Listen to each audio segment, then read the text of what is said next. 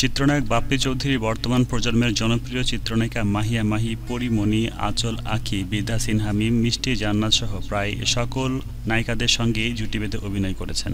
এবার তিনি ওপার বাংলার ধারাবাহিক নাটক টুপুরের খ্যাতি অভিনেত্রী সর্বাক্ষীর সঙ্গে জুটি বেঁধে অভিনয় করছেন।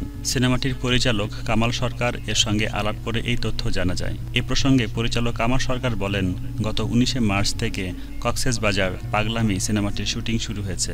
এখানে আরও কয়েকদিন শুটিং চলবে। এতে বাপ্পির বিপরীতে কলকাতার সর্বাক্ষিনী অভিনয় করেছেন। এই প্রসঙ্গে বাপ্পি বলেন, সর্বাক্ষিনীর সাথে কাজ করে ভালোই লাগছে। তিনি সহশিল্পী হিসাবে ভালোই। আপাতত এতটুকু বলছি, বাকিটা হয়ে গেলে দর্শক বুঝতে পারবে যে কেমন কাজ করা হয়েছে। তাছাড়াও কমল দাদার কাজ সবগুলোই ভালো হয়, এবারও তার ব্যতিক্রম হবে না। হিমেল ফিল্মস ইন্টারন্যাশনালের ব্যানারে নির্মাতা এই সিনেমাটির গল্প লিখেছেন নির্মাতা নিজেই। পাগলামি সিনেমাটি ছাড়াও বাপ্পি চৌধুরী দুলাভাই জিন্দাবাদ শিরোনামের সিনেমাটিতে শুটিং করছেন। তাছাড়া প্রেমের বাঁধন, পলকে পলকে তোমাকে চাই সহ বেশ কয়েকটি সিনেমার শুটিং চলছে।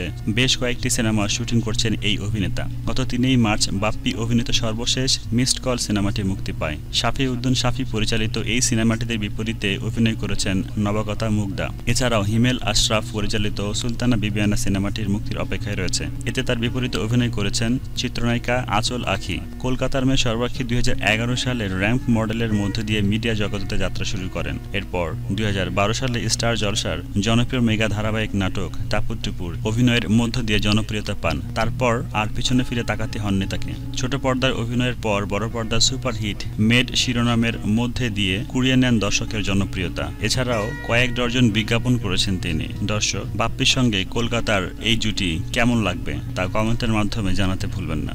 ধন্যবাদ।